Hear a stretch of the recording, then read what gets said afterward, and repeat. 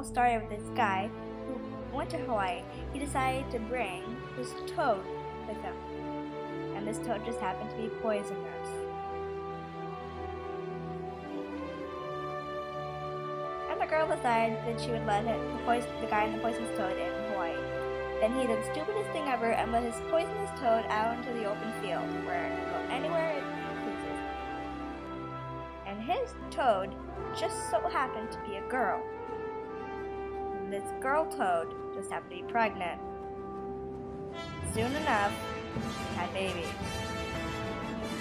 Therefore, she's evil. Now Hawaii's got these poisonous cane toads all over Hawaii. They've been repopulating until they overpopulated. And now they're causing mass destruction in all of Hawaii.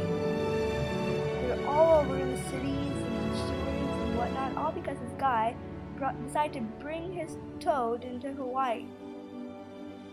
So stop the destruction.